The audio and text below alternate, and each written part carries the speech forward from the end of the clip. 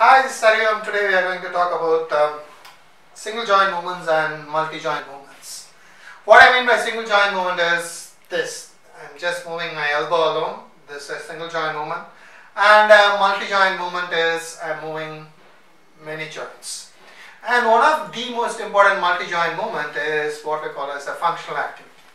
So when I'm reaching for my glasses and then doing, you can see I use a lot of my joints, starting from my fingers, elbow, trunk to my plantar flexors, because I'm kept my foot on the ground. So all these muscles and all these joints are working, so that's called as a multi-joint movement. Now, as you can imagine, most of the time we have very little functional activity with only the one joint. Single joint movements are most of the time very little value in terms of function.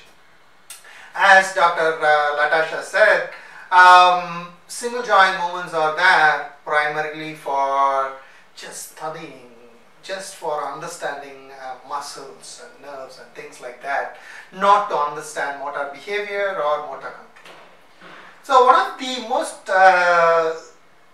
one of the pioneers in our field, Not and Was, they were the first to appreciate multi-joint movements, right? If you have studied PNF, you will know that they do movements like this, diagonal patterns, and moving your shoulder, your scapula, your elbow and wrist and fingers, all these things together, not as single joint movements, but as a multi-joint movements.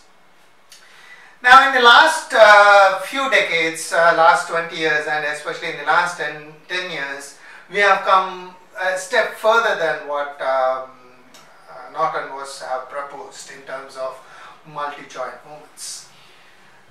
What we now understand is the multi-joint movements are not just in one direction, like this or like this or this. They are in different variations. There are a lot of variations in functional activities.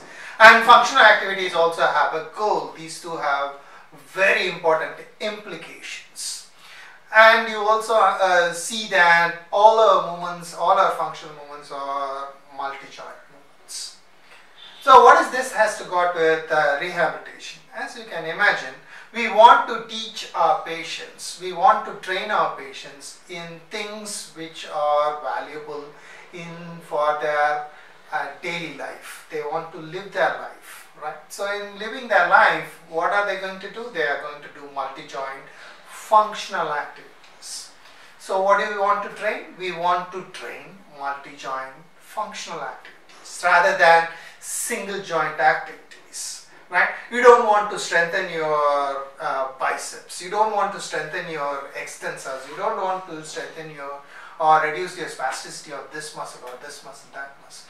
You want to encourage and teach and facilitate multi-joint functional activities. So if you want to know more about all these things, come join us this December in Chennai, 10 and 11. Thank you.